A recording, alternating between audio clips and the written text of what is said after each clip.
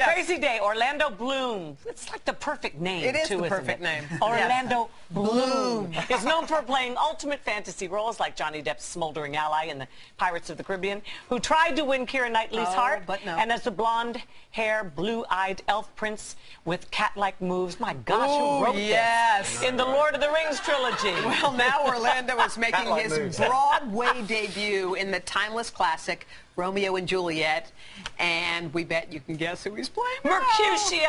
Okay. Actually, that is one of the best roles ever written. Mercutio's an awesome role. It's probably one of the best roles ever written, I think. Now, it's so cool. playing and you only get on, you know, you're on for like the first act, and then you're off. You're off pretty much. You can go hang out. Playing Romeo, was that daunting when you took it on initially?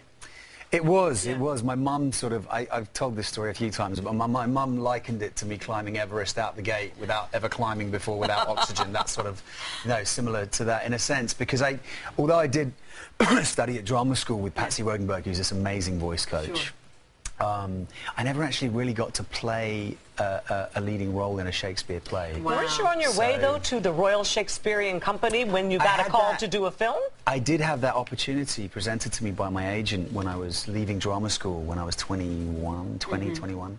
And I was like, let's go. This is perfect, you know, which is, it's kind of the route that, if you're lucky, you get when you leave drama school. But then I had this ridiculous opportunity in Lord of the Rings, and my agent had known that it was on the cards because I'd already had a meeting for it.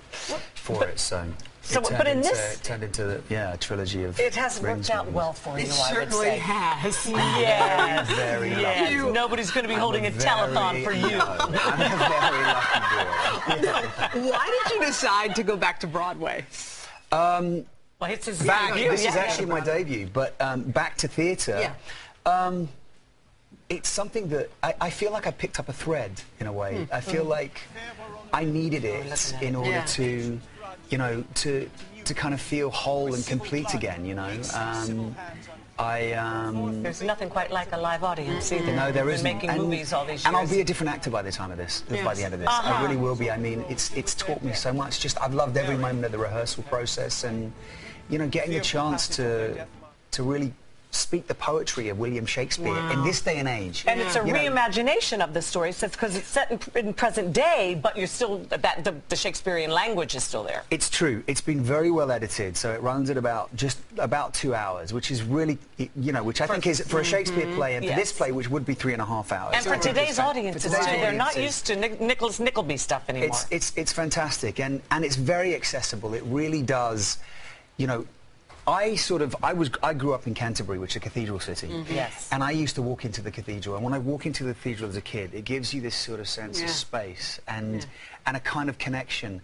Well, I can sort of liken that when we're having a good night in the theatre and reciting the poetry of Shakespeare. I hope that's something like what you get if you're sitting in the audience. You get a sense of the history of this language, but it's been so well edited, and even if it doesn't immediately tune in to your ear, you can go with the way that David Leveaux, who is our 5-time Tony-nominated, you know, director, he's really done such a good way of making this accessible.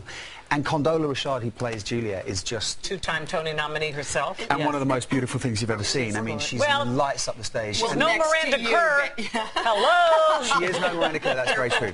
She's beautiful. I'm only kidding. We wish you good luck. And he's got the cutest little baby boy you've ever seen in your life, little bit. We wish you great success. Yeah, and look at this kid. Yes, we're going to try. We truly are. Okay, from mascara smears. Oh, please.